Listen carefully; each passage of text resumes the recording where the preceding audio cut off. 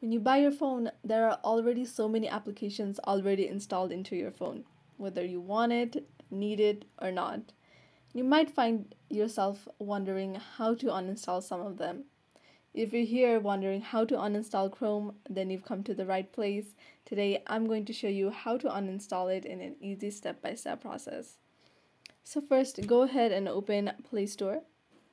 At the top right corner, you can see your profile picture, so go ahead and click on it.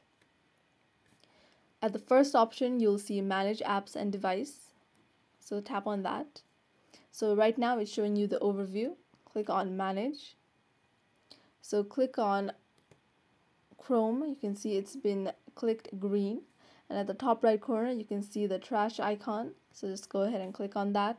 It'll show you, do you want to uninstall Chrome? Just tap on Uninstall.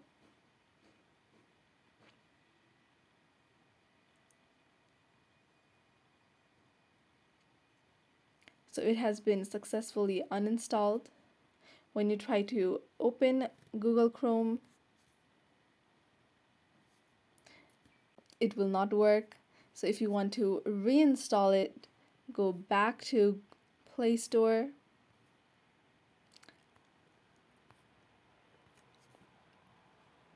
and tap on it again. Now you'll see a restore icon, so go ahead and restore it.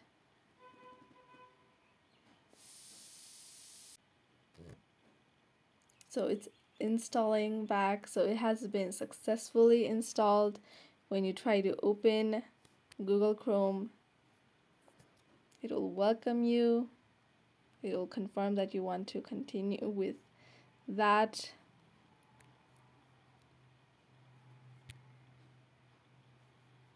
And you have opened Google Chrome, installed it once more. So you have successfully learned how to uninstall Chrome and how to reinstall it.